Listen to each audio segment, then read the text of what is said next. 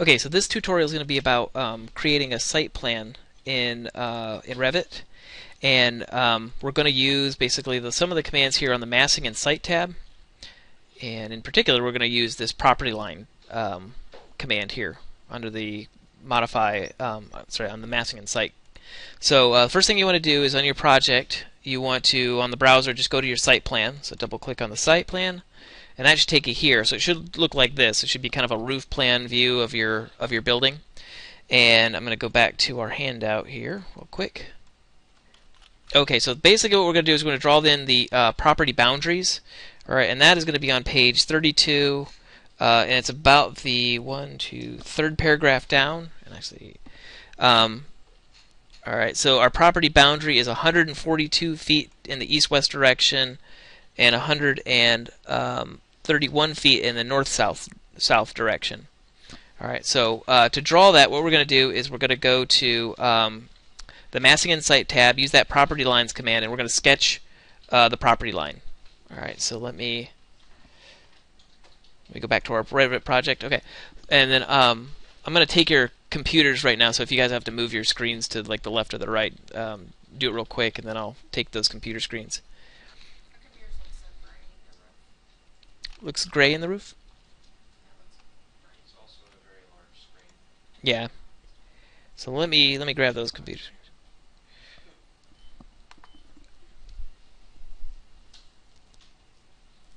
Okay, so here's your property line. So to do that property line, what we're going to do is we're going to use the property line command here under Massing and Site. So I click on that. It's going to give you two options: create by entering the distances and bearings, or by sketching. And that's what we're going to use. We're going to use by sketching. So I click on that. It takes me into sketch mode. And essentially what we're going to do is just draw a big rectangle. And the rectangle dimensions were on that handout. And so it's 142 feet in the east-west direction, and 131 in the north-south direction. So let's just do that real quick. So 142 feet this way, and 131 feet down that way. Oops. All right, and then just kind of close it up. All right, and then once you've done that, then you can just hit finish. All right, and so there's our property line. So it should be this kind of double dash line like that. All right, so that's where that's located. And then on the handout, what it says, is the eastern property line. I'm sorry, the northern property line is 6 feet from grid line A, and 6 feet from grid line 9. All right, so we just got to offset that. So we're basically the second step in this. Once you've created your property boundary line, what we want to do is just relocate that property boundary line on our building.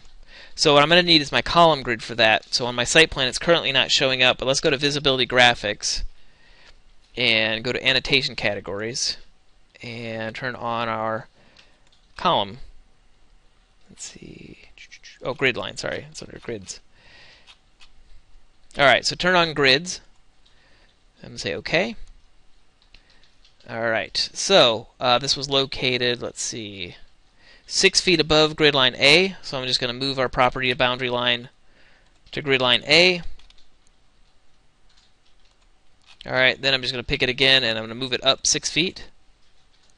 All right, so go 6 feet up. All right, then the eastern side was 6 feet away from grid line 9, so just move this over to grid line 9. And let's move it out 6 feet. All right, so it should be 6 feet north of A. Yep. And 6 feet east of 9. Good. All right, so this is our property boundary line here. And to the south of that, what we're going to do is create our parking lot. All right, so we're going to add in some parking spaces in there. All right, and then before we're going to do that, though, I want to load in a couple tags here to tag the property boundary lines and also the area of the property itself. So let's go back to that handout real quick. All right, so let's see. Once you've placed all the property lines with the property lines tool, then what we want to do is we're going to load in. We're actually going to check it out here in edit mode and go back to the little, I guess the table. So let's go back to here.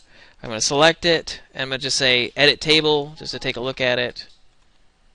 And it should, so you'll get this table here, and that's basically what we just drew. And it's basically giving us the bearing lines for all of those property boundaries. Alright, so I want to tag these, so I'm going to load in a couple tags. So what I'm going to do is I'm going to go to Architecture, Component, alright, and then we're going to load Family. And what I'm going to do is I'm in the U.S. Imperial Library. I'm going to go to Annotations, Civil, and I'm going to add in the two tags that it's asking me to add in the handout, which are these two guys here. We're going to go to Property Line Tag RFA and Property Tag SF for square footage. Okay, so Property Line Tag. Alright, so Property Line Tag and Property Line Tag square footage, SF.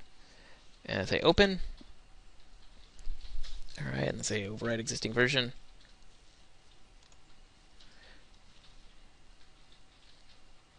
Okay. Alright, so I already had them loaded in because I had done this already. But what I'm going to do is go in here to Annotate. Alright, so we want to place those tags now. Alright, so what I'm going to do is go Tag by Category.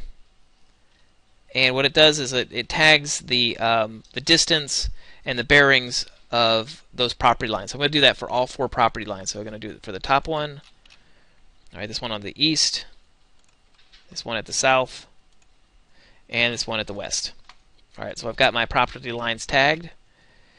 And then the last one is basically for the square footage of the entire site. So what I'm going to do is I'm going to go to the same step, tag by category. I'm going to hover my cursor over the property line, but I'm not going to click yet. I'm going to hit the tab button until all 4 boundary lines are highlighted, and then I'm going to click.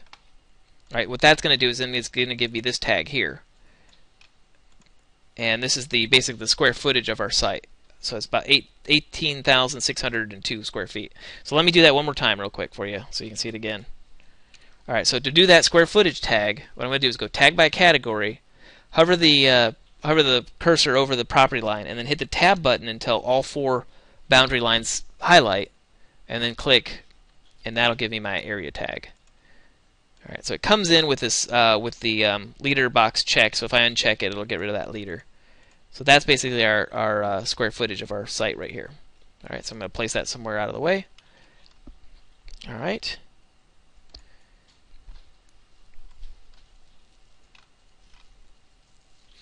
Okay, so then the next step is that we're going to do is we're going to lay out our parking spaces.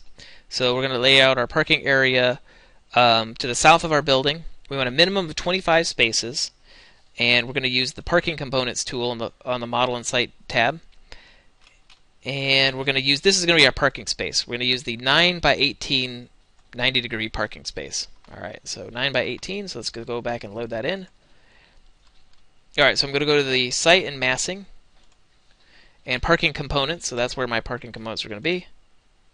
Alright, and there's 9 by 18, 90 degrees. So basically what it is a 90-degree parking space, as opposed to an angular parking space. Alright, so click on that, and I'm just going to place one here at the, just here kind of in that parking area. So what I'm going to do is I'm just going to use the copy command, or I could use the array command to kind of copy these over. But essentially what it is this is a parking stripe over on this side. And you can tell there's a little line that represents the center of that parking stripe here. So what we're going to do to kind of put these on our site is I'm going to select it, I'm going to copy it, and I'm going to go center to center. So I'm going to go to the center of that stripe, copy it over, and then this dash line here is the center of the next stripe. So I'm going to place it on there, and that basically creates our parking stripes. Alright, so just going to keep copying that over. Alright, but before I kind of get into that a little bit, I want to actually kind of place this on our site and kind of figure out whereabouts those parking spaces begin. So let's go back to our handout. Okay, so the north edge of the parking area is about 7 feet south of grid line E, and the east side is a minimum of 5 feet from the property line. Alright, the south edge of the parking spaces should be a minimum of 3 feet north of the southern property line. Okay, so it's basically 7 feet south of grid line E and 5 feet west or east of the west property line. Okay, so let's do that. All right, so let's pick these two guys and let's move them up to grid line E. All right, then I'm going to move him back down south 7 feet. All right, and then I'm going to move this over to the property line, and it's going to go over 5 feet.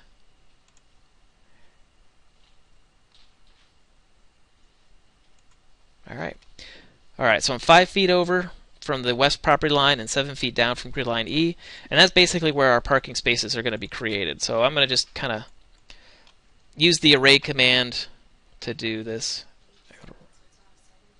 Okay, and let's say 12.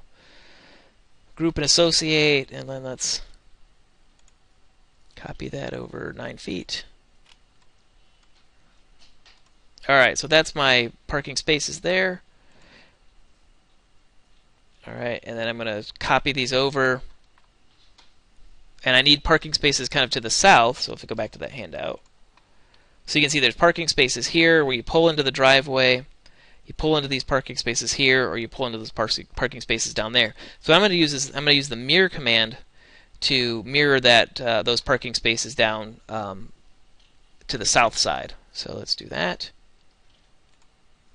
All right, let's go to Revit. I'm going to select all those guys, and these are the mirror commands here. I've got mirror by line or mirror by center point. Now it says here in the handout. Let's see. It says in here at the handout. There we go. Place a minimum of 25 parking spaces so that there is a minimum of 24 feet between the rows of parking. What that's basically saying is between this row of parking here to this row of parking here is 24 feet. So there's got to be a 24-foot gap there. So I'm going to just go back to my Revit file, and I'm going to use a reference plane. Okay, go to reference plane, and I'm going to set an offset of 12 feet. So I want to basically find the center of that parking drive. So I'm going to say 12 feet, and I'm just going to draw a line here at the bottom of. Oops, at the bottom of those. Oh, I got to probably turn it on. Hang on. Sorry. Let me turn my reference planes on so I can see them. And let's delete these two. Alright, so I'm going to go to reference plane, and I'm going to set an offset to 12 feet. Alright, and that's going to find basically the center of that drive. I'm going to copy these guys, and I'm going to mirror them about the center point, which is the reference plane I just drew. So go pick lines, pick that center point. Alright, so that's how I got the second row of parking spaces over there. Is I basically just drew a center line here at that center of that 24-foot axis drive, and I used the mirror by pick axis point to mirror those over. So let me run through that one more time. So let's. But it's just isn't it just 4 feet away from the property line? You mean at the southern property line, or? It's a minimum of 4. I think. Let's see it.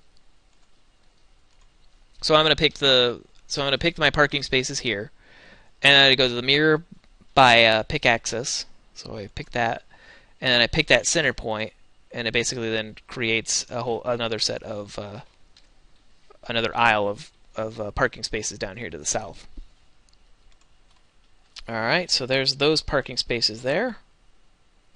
Alright, let's go back to the handout. Alright, so then the next step is to draw in those curbs and the curbs for the street and the setbacks for the building. So there's a 5-foot setback that needs to be shown on all sides of the property. And so let me just put that in. So basically setback we're going to just draw in as a dashed line. Alright, so you can see here in this handout, let me zoom in on that a little bit. So what I've got here is this setback here, which is a dashed line, and it's 5 feet back from that property line. So I'm going to do that all the way around the property. Alright, so go to the Revit file again, and I'm going to go to the Annotate tab, and this is just going to be just detail lines. So just real simple detail lines. So I go to Detail Lines, I'm going to pick my hidden line, I'm going to use my pick lines command. So I go pick lines, hidden line, set this to 5 feet. All right, and I go to the property line, and I'm just going to basically offset that setback.